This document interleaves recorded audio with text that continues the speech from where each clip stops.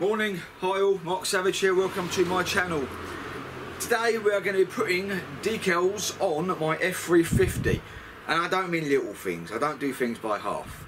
I'm just keeping you updated with what I'm doing with my lovely truck and keep myself busy. This is the sort of stuff I do every single day. I just like keeping myself busy.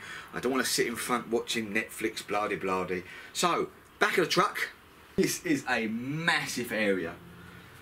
No sense in putting one of those tiny little Ford stickers on, would there? Oh yes! That's what you call a decal. Decal. Sticker! Whatever! Big! Also in the back here, you can see that someone cut out this horrible looking shape out of the bed liner. On both sides. Can't take the credit, but I want to. The wife said, why don't you just get two toolboxes and put them back? Little thin ones, 20 quid. Screw them in, don't leave nothing in them. People steal it, won't they? But it will look something like that, which I think looks really good.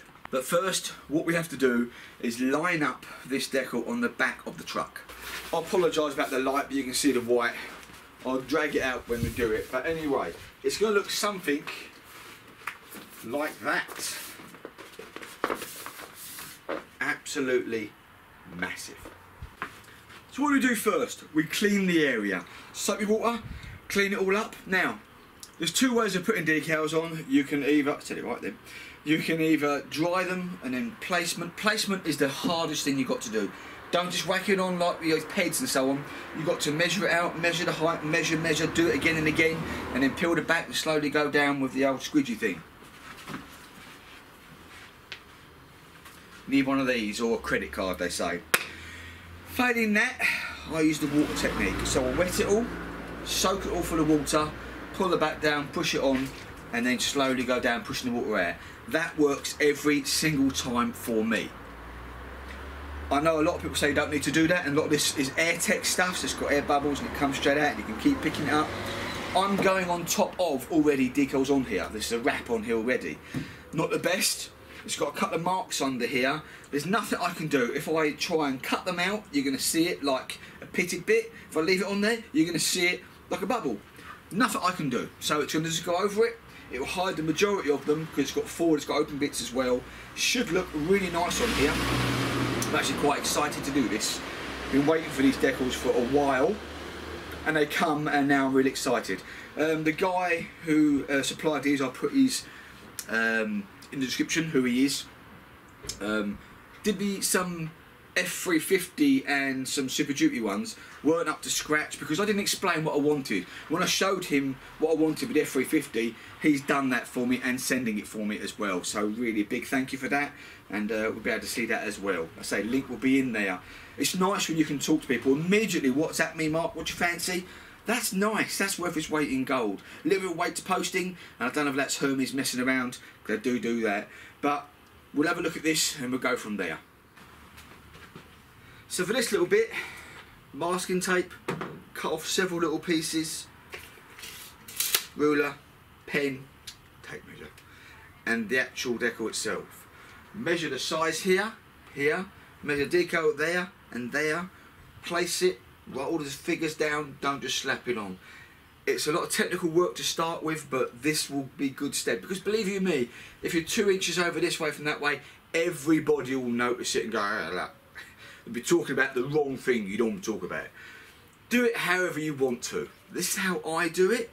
You want to listen to me? Good choice. Placement done. Back and forth and back and forth. It's worked out 6.1 both sides. It's bloody big. Now I've got a handle here. He did say to me when I wanted it smaller. I thought, nah, go big, go large, go home. Anyway, I've got to cut this out. So when we put it on, we're going to miss this middle bit here, and we're going to decide what to do. Now, one extra thing you might want is a nice set of scalpel sort of ones. You can use a Stanley, scissors, whatever you fancy. However, I'm using these. So we're going to wet this all, flip it up, so it'll be like that. Keep these nice bits on here. I might put a few bits. I don't want this to fall now. It's got to stay where it is. It should look really, really good. So the backing comes off, and you've got this paper and the sticker itself. So remember, it's not going to be this. Should look really, really nice. So I'm going to put a few extra bits to make sure it doesn't come off. Pull it down, And this is why I wet it, because when you wet it here, you'll get a bit more movement with it, and if you muff up, it will come off easier. If you don't, then it can be a case, and it can stretch as well, and it can stick in place you don't want to. Especially, as I said, this is not paint under here. This is decal as it is. No, just a wrap. Right, hard part, let's get this up, start putting it down, I'll show you halfway through. Okay, but this is the basics of it. Few tools, okay, you can just pay someone, but it'd be a lot of money compared to what I paid for this. Really good deal, someone doing it for you, a lot of cash, but it's a pucker job, innit? Listen to me and my old sayings, pucker. I'm old. Don't worry too much, this could be the backing bit, but that's basically, and then we just take it down, making sure that we keep the water there. This allows you to get it back up again. Otherwise you're going to start pulling and whipping and stuff. But basically, yeah, coming along.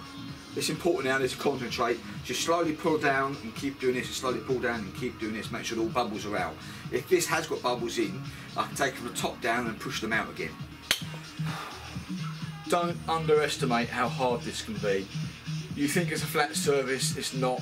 It wasn't great putting it already on decals that are already on this wrap, that already had bumps underneath it. So when I came down, because I had this handle, it threw it all out. But that's the water. You can take it on, off, on, off, on, off. I've had to make several cuts here and here because it also did this, did that, and that. You know, so you've got this curved sort of appley sort of effect, just trying to go around bloody hard. Now, this is amazing. This helps so much. On the bends, if you think you've got a cut, you can blow it over and very, very nicely flattens them down. Don't leave it on too long, it will stretch and knacker it, but it's a job. So in a minute I'll be able to show you. It's not, there's bumps, not bubbles, but there's all bumps underneath it. Yeah, I don't love that, you know, and sometimes you think, well, pay the extra £150 to get someone to do it for you. But as the truck's already got little bits on it, sometimes when the water gets under a large area and you can't keep taking up and down, you use a small little scalpel, you slice it and then push the water out. You don't see the little cut. But I've had to say, trim here and here because where it was. But it's got there anyway. I'll show you in a minute outside. Say, that looked pretty crap. Oh, it did, didn't it? And it's a usable box.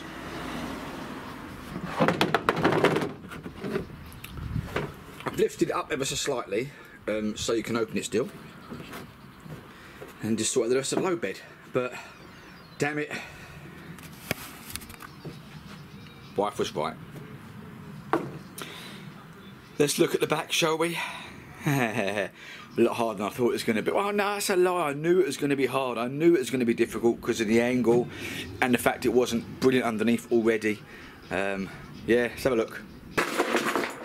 Oh, that wasn't clever, was it?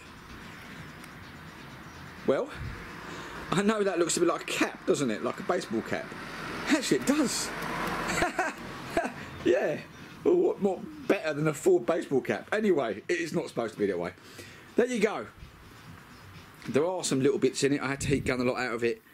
There are some little marks on there, but do you know what? I actually think that looks really nice. Why am I kicking everything? Answer on a postcard? I used to say that years ago, I'm really old. What do you reckon?